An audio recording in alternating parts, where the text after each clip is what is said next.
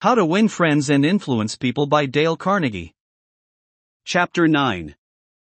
How to Make People Like You Instantly. I was waiting in Lynn ETO register a letter in THE post office at 33rd Street and 8th Avenue in New York. I noticed that the clerk appeared to be bored with the job weighing envelopes, handing out stamps, making change, issuing receipts, the same monotonous grind year after year. So I said to myself, I am going to try to make that clerk like me. Obviously, to make him like me, I must say something nice, not about myself, but about him. So I asked myself, what is there about him that I can honestly admire? That is sometimes a hard question to answer, especially with strangers, but, in this case, it happened to be easy. I instantly saw something I admired no end. So while he was weighing my envelope, I remarked with enthusiasm, I certainly wish I had your head of hair. He looked up, half startled, his face beaming with smiles. Well, it isn't as good as it used to be, he said modestly. I assured him that although it might have lost some of its pristine glory, nevertheless it was still magnificent. He was immensely pleased.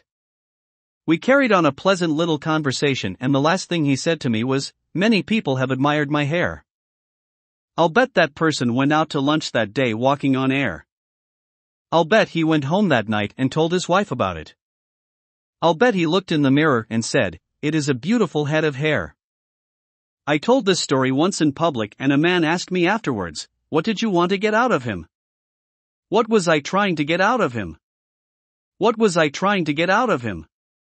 If we are so contemptibly selfish that we can't radiate a little happiness and pass on a bit of honest appreciation without trying to get something out of the other person in return, if our souls are no bigger than sour crab apples, we shall meet with the failure we so richly deserve. Oh yes, I did want something out of that chap. I wanted something priceless. And I got it. I got the feeling that I had done something for him without his being able to do anything whatever in return for me. That is a feeling that flows and sings in your memory long after the incident is past. There is one all-important law of human conduct. If we obey that law, we shall almost never get into trouble. In fact, that law, if obeyed, will bring us countless friends and constant happiness. But the very instant we break the law, we shall get into endless trouble. The law is this: always make the other person feel important. John Dewey, as we have already noted, said that the desire to be important is the deepest urge in human nature, and William James said, the deepest principle in human nature is the craving to be appreciated. As I have already pointed out, it is this urge that differentiates us from the animals. It is this urge that has been responsible for civilization itself. Philosophers have been speculating on the rules of human relationships for thousands of years, and out of all that speculation, there has evolved only one important precept. It is not new. It is as old as history. Zoroaster taught it to his followers in Persia 2,500 years ago. Confucius preached it in China 24 centuries ago. Lao Tse, the founder of Taoism, taught it to his disciples in the valley of the Han. Buddha preached it on the bank of the holy Ganges 500 years before Christ. The sacred books of Hinduism taught it 1,000 years before that. Jesus taught it among the stony hills of Judea 19 centuries ago.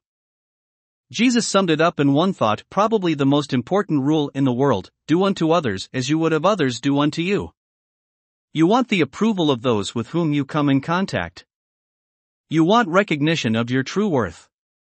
You want a feeling that you are important in your little world.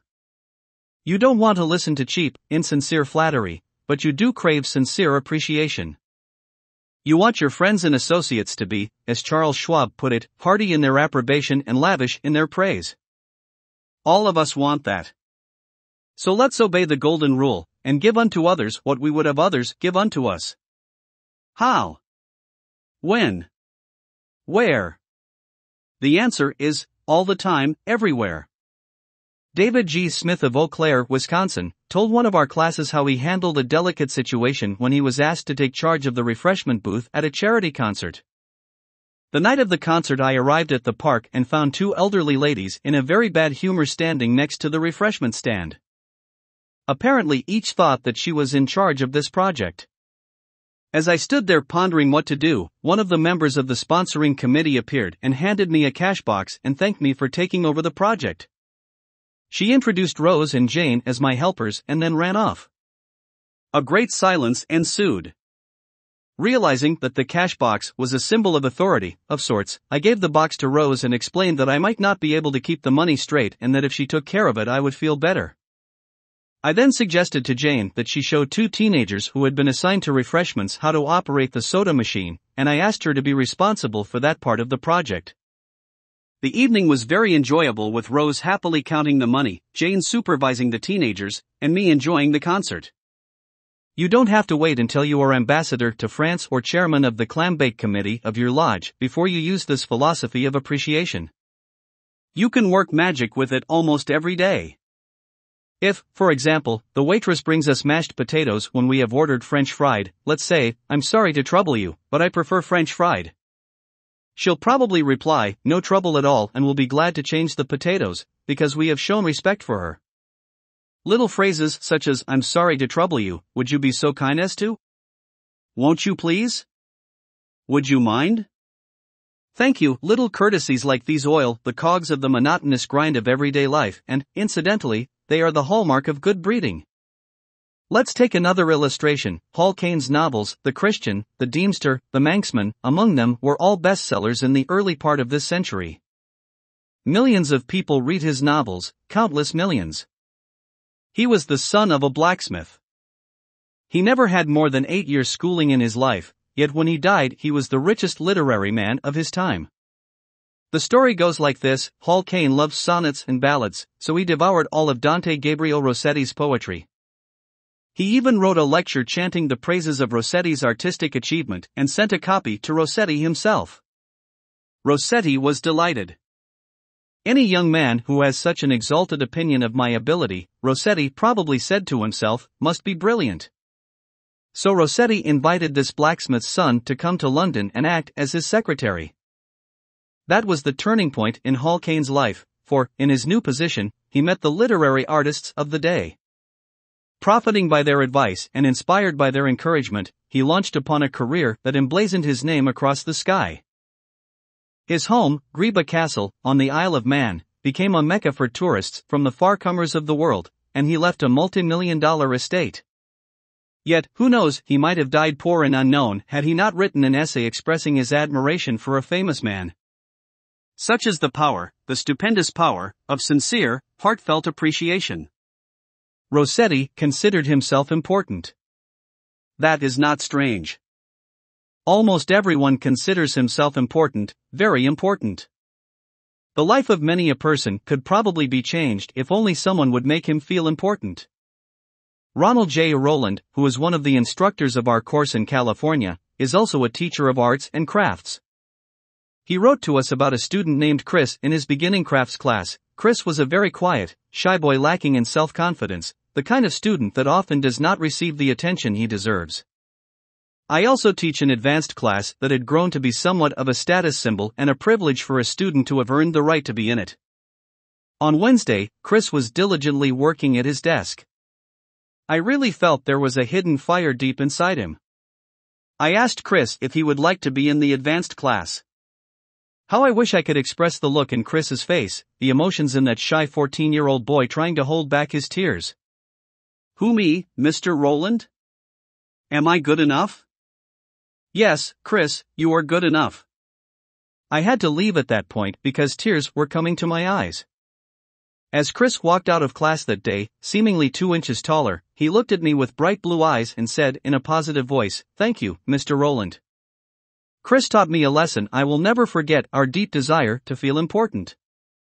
To help me never forget this rule, I made a sign which reads, "You are important." This sign hangs in the front of the classroom for all to see and to remind me that each student I face is equally important. The unvarnished truth is that almost all the people you meet feel themselves superior to you in some way, and a sure way to their hearts is to let them realize in some subtle way that you recognize their importance, and recognize it sincerely. Remember what Emerson said, "Every man I meet is my superior in some way. In that, I learn of him." And the pathetic part of it is that frequently those who have the least justification for a feeling of achievement bolster up their egos by a show of tumult and conceit which is truly nauseating. As Shakespeare put it, proud man, /Dreist in A Little Brief Authority, / plays such fantastic tricks before high heaven / as make the angels weep. I am going to tell you how business people in my own courses have applied these principles with remarkable results. Let's take the case of a Connecticut attorney. Because of his relatives he prefers not to have his name mentioned. Shortly after joining the course, Mr. R drove to Long Island with his wife to visit some of her relatives. She left him to chat with an old aunt of hers and then rushed off by herself to visit some of the younger relatives. Since he soon had to give a speech professionally on how he applied the principles of appreciation, he thought he would gain some worthwhile experience talking with the elderly lady. So he looked around the house to see what he could honestly admire. "This house was built about 1890, wasn't it?" he inquired. "Yes," she replied, "that is precisely the year it was built." "It reminds me of the house I was born in," he said. "It's beautiful. Well built. Roomy. You know, they don't build houses like this anymore." "You're right," the old lady agreed. "The young folks nowadays don't care for beautiful homes. All they want is a small apartment, and then they go off gaddying about in their automobiles." "This is a dream house," she said in a voice vibrating with tender memories. "This house was built with love. My husband and I dreamed about it for years before we built it. We didn't have an architect. We planned it all ourselves." She showed Mr. R about the house, and he expressed his hearty admiration for the beautiful treasures she had picked up in her travels and cherished over a lifetime: paisley shawls, an old English tea set, Wedgwood china, French beds and chairs, Italian paintings, and silk draperies that had once hung in a French chateau. After showing Mr. R through the house, she took him out to the garage. There, jacked up on blocks, was a Packard car in mint condition. "My husband bought that car for me shortly before he passed on," she said softly. "I have never ridden in it since his death. You appreciate nice things, and I'm going to give this car to you." "Why, Auntie," he said, "you overwhelm me. I appreciate your generosity, of course, but I couldn't possibly accept it. I'm not even a relative of yours. I have a new car, and you have many relatives that would like to have that Packard." "Relatives!" she exclaimed. "Yes, I have relatives who are just waiting till I die so they can get that car. But they are not going to get it. If you don't want to give it to them, you can very easily sell it to a second-hand dealer," he told her. "Sell it?" she cried. "Do you think I would sell this car? Do you think I could stand to see strangers riding up and down the street in that car that my husband bought for me? I wouldn't dream of selling it. I'm going to give it to you. You appreciate beautiful things." He tried to get out of accepting the car, but he couldn't without hurting her feelings. This lady, left all alone in a big house with her paisley shawls, her French antiques, and her memories, was starving for a little recognition. She had once been young and beautiful and sought after. She had once built a house warm with love and had collected things from all over Europe to make it beautiful.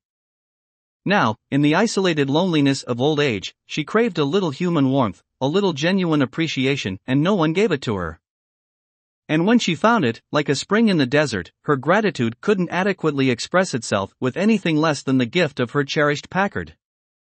Let's take another case. Donald M. McMahon, who was superintendent of Lewis and Valentine, nurseryman and landscape architects in Rye, New York, related this incident. "Shortly after I attended the talk on how to win friends and influence people, I was landscaping the estate of a famous attorney.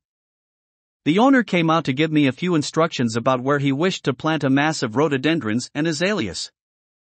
I said, 'Judge, you have a lovely hobby. I've been admiring your beautiful dogs. I understand you win a lot of blue ribbons every year at the show in Madison Square Garden.' The effect of this little expression of appreciation was striking. 'Yes,' the judge replied, 'I do have a lot of fun with my dogs. Would you like to see my kennel?' He spent almost an hour showing me his dogs and the prizes they had won. He even brought out their pedigrees and explained about the bloodlines responsible for such beauty and intelligence. Finally, turning to me, he asked, "Do you have any small children?" "Yes, I do," I replied. "I have a son." "Well, wouldn't he like a puppy?" the judge inquired. "Oh, yes, he'd be tickled pink." "All right, I'm going to give him one," the judge announced. He started to tell me how to feed the puppy. Then he paused. "You'll forget it if I tell you. I'll write it out." So the judge went in the house, typed out the pedigree and feeding instructions, and gave me a puppy worth several $100s and 1 hour and 15 minutes of his valuable time, largely because I had expressed my honest admiration for his hobby and achievements. George Eastman, of Kodak fame, invented the transparent film that made motion pictures possible, amassed a fortune of $100 million, and made himself one of the most famous businessmen on earth. Yet in spite of all these tremendous accomplishments, he craved little recognitions, even as you and I. To illustrate, when Eastman was building the Eastman School of Music and also Kilboom Hall in Rochester, James Adamson, then president of the Superior Seating Company of New York, wanted to get the order to supply the theater chairs for these buildings. Phoning the architect, Mr. Adamson made an appointment to see Mr. Eastman in Rochester. When Adamson arrived, the architect said, "I know you want to get this order, but I can tell you right now that you won't stand a ghost of a show if you take more than 5 minutes of George Eastman's time. He is a strict disciplinarian. He is very busy. So tell your story quickly and get out." Adamson was prepared to do just that. When he was ushered into the room, he saw Mr. Eastman bending over a pile of papers at his desk. Presently, Mr. Eastman looked up, removed his glasses, and walked toward the architect and Mr. Adamson, saying, "Good morning, gentlemen, what can I do for you?" The architect introduced them, and then Mr. Adamson said, "While we've been waiting for you, Mr. Eastman, I've been admiring your office. I wouldn't mind working in a room like this myself. I'm in the interior woodworking business, and I never saw a more beautiful office in all my life." George Eastman replied, "You remind me of something I had almost forgotten. It is beautiful, isn't it? I enjoyed it a great deal when it was first built. But I come down here now with a lot of other things on my mind and sometimes don't even see the room for weeks at a time." Adamson walked over and rubbed his hand across a panel. "This is English oak, isn't it? A little different texture from Italian oak." "Yes," Eastman replied. "Imported English oak. It was selected for me by a friend who specializes in fine woods." Then Eastman showed him about the room, commenting on the proportions, the coloring, the hand-carving and other effects he had helped to plan and execute. While drifting about the room, admiring the woodwork, they paused before a window, and George Eastman, in his modest, soft-spoken way, pointed out some of the institutions through which he was trying to help humanity: the University of Rochester, the General Hospital, the Homeopathic Hospital, the Friendly Home, the Children's Hospital. Mr. Adamson congratulated him warmly on the idealistic way he was using his wealth to alleviate the sufferings of humanity. Presently, George Eastman unlocked a glass case and pulled out the first camera he had ever owned, an invention he had bought from an Englishman. Adamson questioned him at length about his early struggles to get started in business, and Mr. Eastman spoke with real feeling about the poverty of his childhood, telling how his widowed mother had kept a boarding house while he clerked in an insurance office. The terror of poverty haunted him day and night, and he resolved to make enough money so that his mother wouldn't have to work. Mr. Adamson drew him out with further questions and listened, absorbed, while he related the story of his experiments with dry photographic plates. He told how he had worked in an office all day, and sometimes experimented all night, taking only brief naps while the chemicals were working, sometimes working and sleeping in his clothes for 72 hours at a stretch. James Adamson had been ushered into Eastman's office at 10:15 and had been warned that he must not take more than 5 minutes, but an hour had passed, then 2 hours passed. And they were still talking. Finally, George Eastman turned to Adamson and said, "The last time I was in Japan I bought some chairs, brought them home, and put them in my sun porch. But the sun peeled the paint, so I went downtown the other day and bought some paint and painted the chairs myself. Would you like to see what sort of a job I can do painting chairs? All right. Come up to my home and have lunch with me and I'll show you." After lunch, Mr. Eastman showed Adamson the chairs he had brought from Japan. They weren't worth more than a few dollars, but George Eastman, now a multi-millionaire, was proud of them because he himself had painted them. The order for the seats amounted to $90,000. Who do you suppose got the order, James Adamson or one of his competitors? From the time of this story until Mr. Eastman's death, he and James Adamson were close friends. Claude Marais, a restaurant owner in Rouen, France, used this principle and saved his restaurant the loss of a key employee. This woman had been in his employ for 5 years and was a vital link between M. Marais and his staff of 21 people. He was shocked to receive a registered letter from her advising him of her resignation. M. Marais reported, "I was very surprised and, even more, disappointed, because I was under the impression that I had been fair to her and receptive to her needs. Inasmuch as she was a friend as well as an employee, I probably had taken her too much for granted and maybe was even more demanding of her than of other employees. I could not, of course, accept this resignation without some explanation. I took her aside and said, 'Paulette, you must understand that I cannot accept your resignation. You mean a great deal to me and to this company, and you are as important to the success of this restaurant as I am.' I repeated this in front of the entire staff, and I invited her to my home and reiterated my confidence in her with my family present. Paulette withdrew her resignation, and today I can rely on her as never before. I frequently reinforce this by expressing my appreciation for what she does and showing her how important she is to me and to the restaurant." "Talk to people about themselves," said Disraeli, one of the shrewdest men who ever ruled the British Empire, "and they will listen for hours." Principle 6. Make the other person feel important and do it sincerely. In a nutshell. 6 ways to make people like you. Principle 1. Become genuinely interested in other people. Principle 2. Smile. Principle 3. Remember that a person's name is to that person the sweetest and most important sound in any language. Principle 4. Be a good listener. Encourage others to talk about themselves. Principle 5. Talk in terms of the other person's interests. Principle 6. Make the other person feel important and do it sincerely.